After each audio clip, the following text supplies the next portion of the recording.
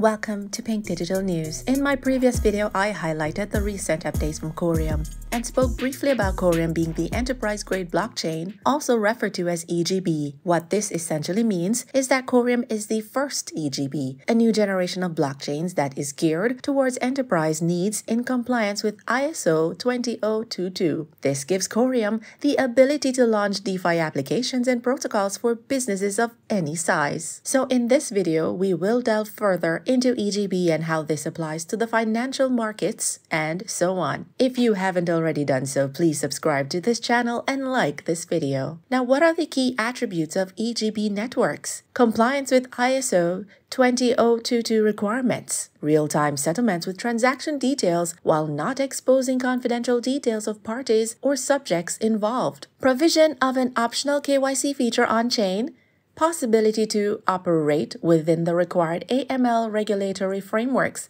while providing anonymous transactions by default when DeFi protocols and non-financial enterprises use the technology. Immutability and irreversibility through cryptography. This is the information cannot be erased once entered. Utilization of triple entry accounting and consensus systems to establish asset ownership, that is, virtual currencies, securities, etc. Ability to set transaction-specific business rules. Provision of 1,500 transactions per second as a minimum. Having on-chain interoperability capability and cross-chain bridge to other blockchains. Use of a secure, electronic and time-stamped transaction ledger database shared by all parties in a distributed network. Comprisal of accurate and verifiable records for all transactions ever made, and auditable and irrevocable transaction history. Cryptographic peer-to-peer P2P networks. Single source of truth and irrefutable proof of existence, process, and provenance. And the final one is smart contracts. Immutable terms recorded in computer language and automatically executed. Why do EGB networks play an important role in mass adoption? The traditional financial industry is witnessing a daily increase in advocacy towards the adoption of distributed ledger technology. Blockchain technology in particular has shown immense potential. For financial institutions, it promises considerable savings in infrastructure, transactionality, and administrative costs. Moreover, it can disintermediate the digital transfer of financial assets, reducing the role of central counterparties, and can also improve trust, accuracy, and resilience in financial ecosystems. So, why are we not seeing a broad adoption of blockchains within the traditional financial markets? Well, there is a lack of Layer 1 blockchain technology able to ease the financial market's regulatory concerns while providing secure, fast, coefficient, and scalable transactions. Now, everyone within the crypto space agrees that all cryptocurrency transactions must remain anonymous and P2P without the need for a third party. Nevertheless, what if we have a new generation of blockchains that are able to provide an optional KYC feature to financial institutions? By default, they provide anonymous transactions when DeFi protocols and non-financial enterprises use them. This will lead to massive adoption of blockchain technology in both traditional financial markets and consumer-based decentralized applications. So what are some potential use cases of EGB networks in the financial markets? Well, the first use case is commercial banking. New and competitive products and services introduction, cryptocurrency denominated products, example Tinker or SolidX, asset and real estate tracking, physical asset registration, for example house, land, automobile, marketplace, P2P and syndicated lending, real-time loan funding and automated servicing via smart contracts, personal financial management PFM, liquidity management,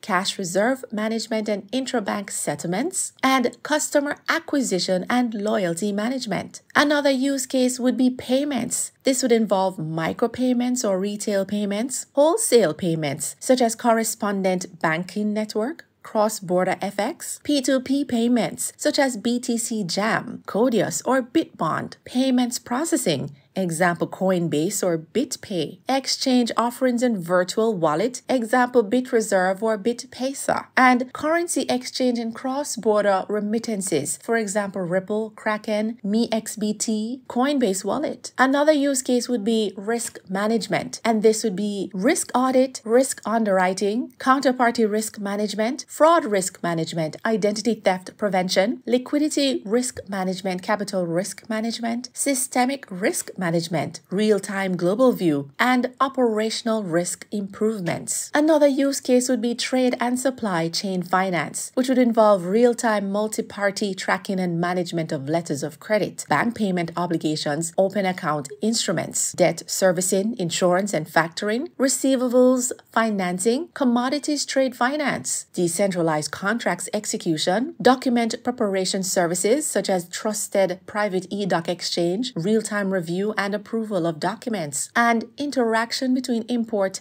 and export banks, thus eliminating the role of correspondent banks. Another use case would be capital markets. This would include clearing and settlement, such as Hyperledger or Serica, trade execution, so real-time transaction matching and automated DVP on cash ledger, post-trade, trade reconciliation, trade reporting, monitoring and surveillance, custody and security servicing. This would include escrow and custodian services, asset documentation, record keeping, derivatives transaction and asset documentation, registries, servicing, and exchange. And the final use case is regulatory compliance. This includes automate compliance activities execution, example real-time regulatory control limits enforcement, regulatory process optimization, example in AML, KYC, CDD, KYC AML registries. Sanctions enforcement, tools for regulators, example for parsing real-time feed from FIs, audit trail for compliance verification, and regulator reporting automation through smart contracts, DL as golden source, and unified regulatory reporting protocols. Now, EGB networks can definitely disrupt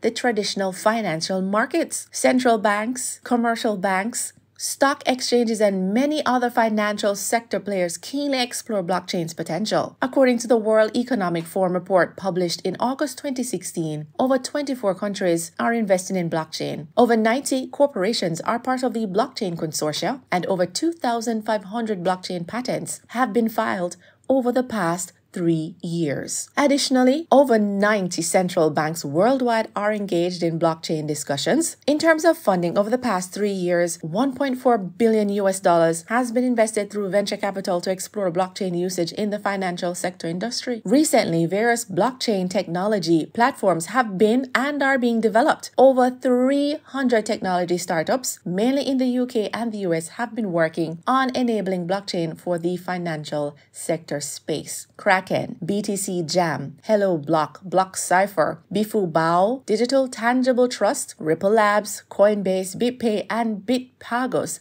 to name a few. Established technology vendors have played a vital role in the blockchain ecosystem. For example, R3, IBM, Consensus, and Chain are the key players in the global blockchain technology market. Also, regulators and policymakers of the financial sector have begun focusing on blockchain adoption. FinCEN, Commodity Futures Trading Commission, CFTC, and Securities and Exchange Commission, SEC, are just a few examples. Now, some examples of problems that the EGB networks can solve within the traditional financial markets are real-time review and approval of financial documents, linked and accessible through EGB networks, thereby reducing shipment initiation time. Reduced counterparty risk, bills of lading tracked through EGB networks. This eliminates the chance of double spending. Transparent factoring. Invoices accessed on EGB networks enable transparent and real-time view into subsequent short-term financing. Disintermediation. By facilitating trade finance via EGB networks, banks do not need a trusted intermediary. This eliminates the need for correspondent banks. Ownership transparency. Title available inside EGB networks offers transparency into ownership and location of goods. Decentralized contract execution. As soon as the contract terms are met, status gets updated on EGB networks in real time. This reduces the effort and time needed for monitoring the goods delivery. Regulatory transparency. Regulators are enabled real-time view of the essential documents to assist in AML and enforcement activities, and reduced transaction fees and automated settlement. Contract terms that are executed through smart contract eliminate the need for additional transaction fees and correspondent banks. So due to the lack of a layer 1 blockchain technology able to ease the financial markets regulatory concerns while providing secure, fast, coefficient, and scalable transactions, this is where Coreum, as the first enterprise-grade blockchain, is ready to disrupt the traditional financial market and make history. So don't forget to subscribe to this channel for more content. Comment down below and like and share this video. Thank you for tuning in. Pink Digital News, signing out.